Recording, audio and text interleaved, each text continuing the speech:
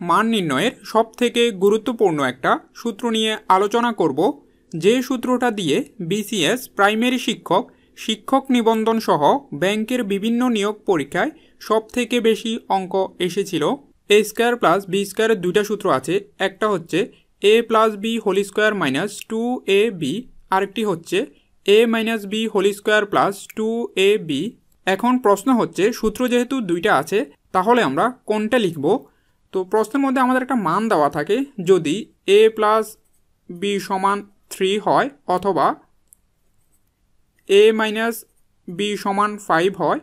তো প্রশ্নে যদি আমাদের এ প্লাস বির মান দেওয়া থাকে তাহলে আমরা সূত্র এ plus B whole square minus 2ab অর্থাৎ এটা লিখব। আর প্রশ্নে যদি আমাদের এ মাইনাস বির মান দেওয়া থাকে তাহলে আমরা সূত্র দ্বিতীয়টা লিখব, অর্থাৎ এ minus B whole square plus 2ab। অর্থাৎ প্রশ্নে যদি মাইনাসের মান দেওয়া থাকে তাহলে আমরা সূত্র ব্র্যাকেটের ভিতর মাইনাসেরটা লিখব, যদি প্রশ্নে প্লাসের মান দেওয়া থাকে তাহলে আমরা সূত্র এ প্লাস বি অর্থাৎ প্লাসের সূত্রটা লিখব। তো আরেকটা জিনিস লক্ষ্য করবেন, আমাদের প্রশ্নের মধ্যে অনেক সময় এ স্কোয়ার প্লাস 1/a স্কোয়ার মান বের করার জন্য বলে। তো এটার মান বের করার জন্য আমরা এ স্কোয়ার প্লাস বি স্কোয়ারের সূত্রটা লিখি, কারণ এই স্কোয়ারটা এখানে থাকা যে কথা এখানে উপরে থাকাও একই কথা, কারণ 1-এর উপরে স্কোয়ার দিলে 1ই হয়। তো এই কারণে স্কোয়ারটা এখানে থাকে। অথবা x square plus 1/x square. তো এটাকে সমাধান করার জন্য আমরা এ স্কোয়ার প্লাস বি স্কোয়ারের সূত্রটা লিখব। এখানে এ হবে এক্স আর বি হবে 1/x, কারণ স্কোয়ারটা এখানে থাকা যে কথা আর উপরে থাকাও একই কথা।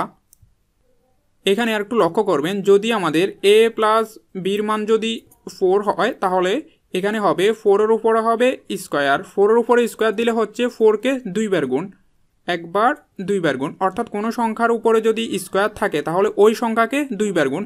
যদি আমাদের √5-এর উপরে স্কোয়ার থাকে তাহলে √5কে হবে 2 বার গুণ, একবার 2 বার। এই সূত্রটা দিয়ে বিভিন্ন ধরনের চাকরির পরীক্ষায় সব থেকে বেশি অঙ্ক এসেছিল, তাই সূত্রটা মনে রাখবেন। এ স্কোয়ার প্লাস বি স্কোয়ার সমান এ plus B whole square minus 2ab, অথবা এ minus B whole square plus 2ab। ভিতরে যদি প্লাস হয় বাইরে হবে মাইনাস, ভিতরে যদি মাইনাস হয় বাইরে হবে প্লাস।